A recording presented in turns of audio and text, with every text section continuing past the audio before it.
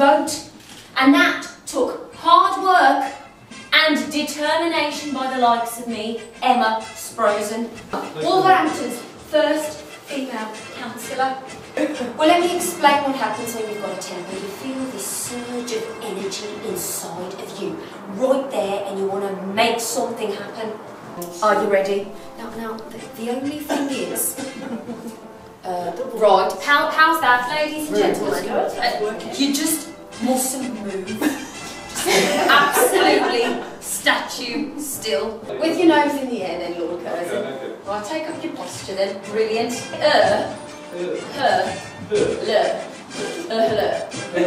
That's right. Now, I'm Emma, and I asked you a question, and Lord Curzon, he said... Nothing. Did you get that before? Good. Glad you're listening.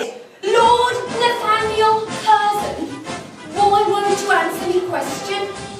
Sit down. I won't answer your question because you are a woman. Does anyone know what suffragettes are? Yeah, go on then, my fellow suffragettes. Go on then, suffragette. Oh, a pain in the neck. Yes, all right. Right, what's our slogan? And he's not worried. Perfect. And I knew about hardship from a young age. No, this is a penny. The value of work, of earning. I didn't want to be going to school. I wanted to earn a wage, bring home money to help me mum. He looked at me and he said, Emma, you will make your mark in the world. How will I make a difference? Me, poor little Emma Lloyd. But I had something that some women didn't have. I had something that some men didn't have. It was a mouth. And it liked talking. It still likes talking.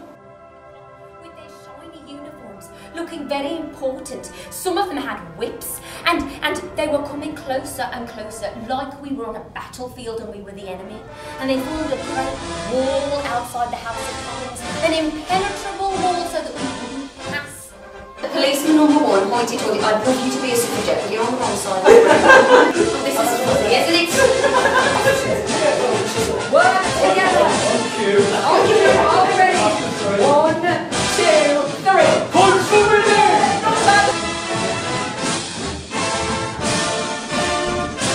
Of course the air's a mess. I've a temper to manage it.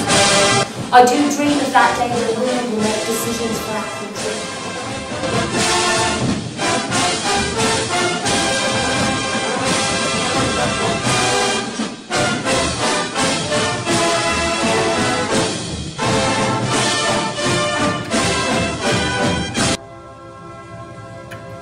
And will we answer them?